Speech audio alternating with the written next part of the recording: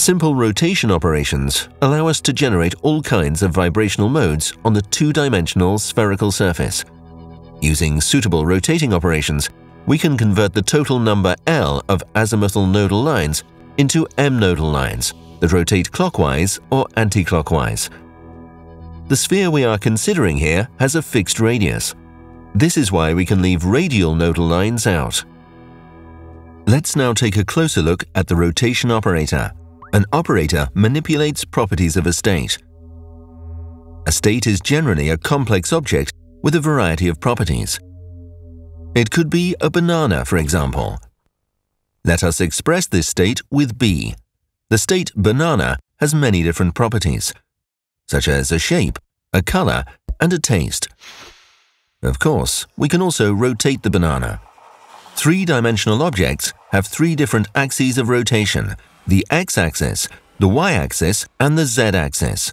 The rotation operator D manipulates only the banana's rotation property. The banana will not change its taste just because you rotate it, for example, by 90 degrees about its z-axis, right? We can also perform several rotations one after another. For example, we can first rotate the banana by 90 degrees about its z-axis and then by 90 degrees about its y-axis. The banana is now lying on its back. Rotation operators have a curious feature. To demonstrate this, let us perform the same rotation operations in reverse order. We first rotate the banana about its y-axis and then about its z-axis. The final state of the banana is different, although the initial state was the same as before. The banana is not lying on its back now. It has been turned to the side. Rotating operations do not commute. It means that the order in which they are applied plays a crucial role. Let us now consider a slightly different state.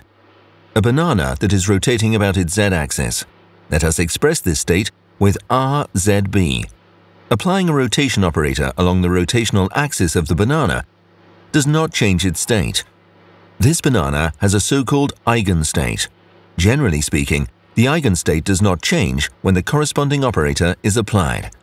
Be careful though, the only rotation operator that does not change the state is the one that rotates it along the specified axis. Rotation about an incorrect axis will surely change the state. Therefore, Bob is an eigenstate only with respect to rotation about his z-axis.